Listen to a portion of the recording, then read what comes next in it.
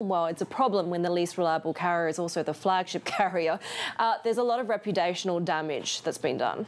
Yeah, real palpable frustration out there, not just queues at airports, but also Qantas CEO Alan Joyce's house has been pelted with eggs and toilet paper, and the phrase "I have been Joyced" is creeping its way into the lexicon to explain missed flights and lost baggage. But this government report into flight performance found that in June, Qantas cancelled 8.1% of its domestic services.